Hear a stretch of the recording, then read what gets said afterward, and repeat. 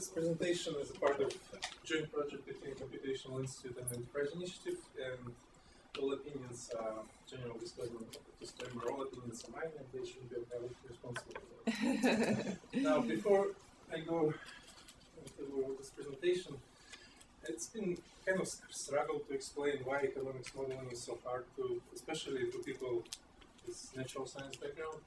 So I've been struggling with it for a while, and then my friend talked one problem which kind of illustrates the difficulties of economic modeling.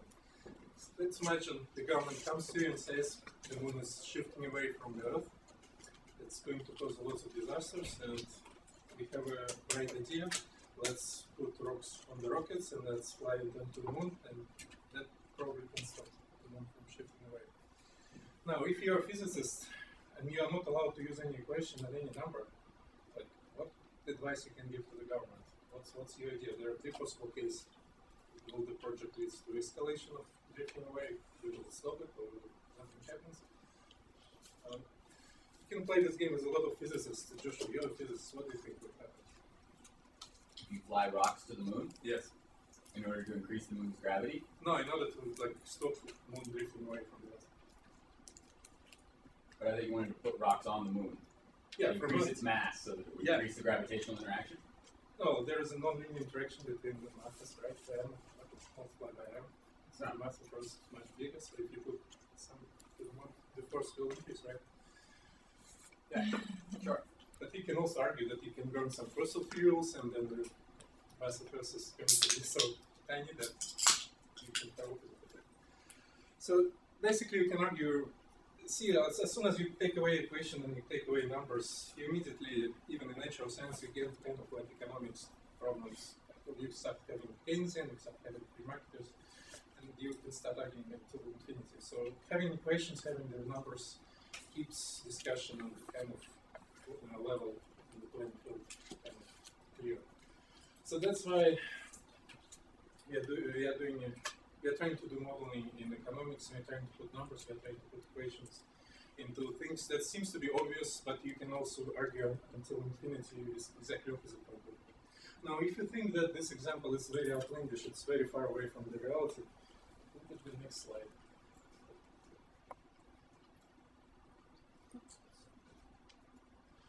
Now, this is the world in which we are actually living. Okay, if you can see this headlines all over. These headlines, for example, this is unbelievable destruction of wealth in just 1 year. Now, what's so different compared to previous times when the humankind faced such problems, hunger, wars, diseases, and whatever?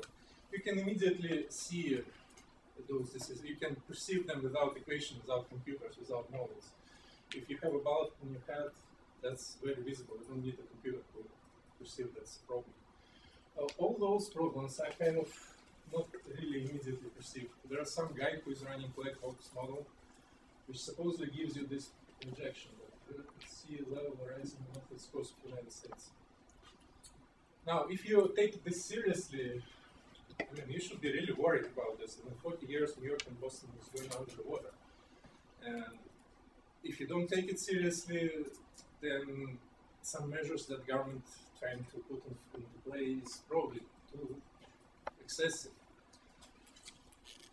But how you check whether this projection is true, is really true? How you make sure that this is indeed the right projection? Or coming again to the financial crisis, there's still a lot of theories flying around on what really causes this financial crisis. And every academician is pushing away his theory because he was studying certain phenomena and he immediately sees this phenomenon in this financial crisis. And of course you can see this secret formulas that destroy Wall Street, and you see this, for example, here's what killed you from 1K, this Chinese guy goes in popular function. And if you are this guy, you probably don't want to have too many interviews these days. Actually, this guy is now in China and he's not responding to any those interviews because if people see that this is immediate what killed you from 1K, people work whole life to save some money, and suddenly this guy will kill that. So something is not good. It doesn't seem to be very good for the guy. And what guy actually did it was very, very nice. I mean, this formula was in place for like 200 years, something like this. And what he did is basically to come up with computational techniques that allow this formula to be computed very efficiently. So instead of running complex simulation for days, suddenly Wall Street was able to quote to run the simulation in a fraction of a second. That seems like a good idea 10 years ago. But eventually the abuse of this technique kind of led to lots of different problems. Now coming closer to economics, let's look at another crisis, which was very hotly discussed in politics last year by many politicians. So first of all, I would like to point to this quote of 2004 about oil price developments.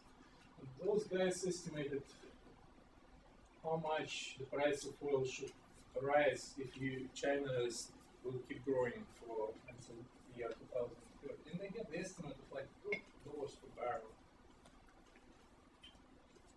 Like $5 per barrel. And I mean, even if the rest of the world keeps growing, it will rise by $10. And the baseline price is $45. Now, what we see in last year, of course, was like 150. You see this famous economist is taken seriously and the Goldman recent warning the price should go to 200. And how you combine this? Those are very good and very knowledgeable professional economists, and this is also Nobel Prize winner, right? And what does he has to say? How he explained that this is not speculative excess. This is just he has the words iron ore. What does he mean by that? He means that supposedly if it's speculation, if you can speculate oil, but you cannot really speculate iron ore because iron ore is so bulky, you cannot store it, you cannot kind of take advantage of the market. But what really happens, I have two pictures here for oil prices and for ore prices. And you can immediately see the difference in how those two industries are completely different. Those are all market prices, and the prices that are in iron ore industry are contract-based prices. So they are very long-term. So why suddenly this price suddenly spikes? It's what happens is the iron ore miner comes to steel manufacturing and says, look, steel manufacturing, my oil prices are jumping so high, my energy costs are going up so much.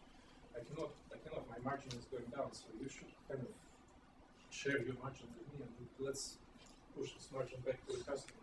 Let's raise the price. So that's how actually it works. It's not working the same way as famous people think it works. So, but on the other hand, you remember the political dispute of that time, right? There was the real lady from one side, and there was windfall tax guy from the other side, which was proposing laying tax on all companies. So those two completely opposite political sides, they were wrong. They both were wrong, but they both were wrong for different reasons. So apparently, by the way, the guys who also were arguing about speculative excess, they were also wrong because they were targeting the usual suspects, which are actually driving the price down. So if the government actually go and intervene into the market and they would shut down those guys, the price would even jump even higher. So that's what you kind of see in a lot of economic-related policy making, that supposedly good intentions can often come with very undesirable, very bad outcomes. So that's why we're trying to find out what we can do about it, what we can, how we can put a number on it, how we can come up with more or less reliable models for that.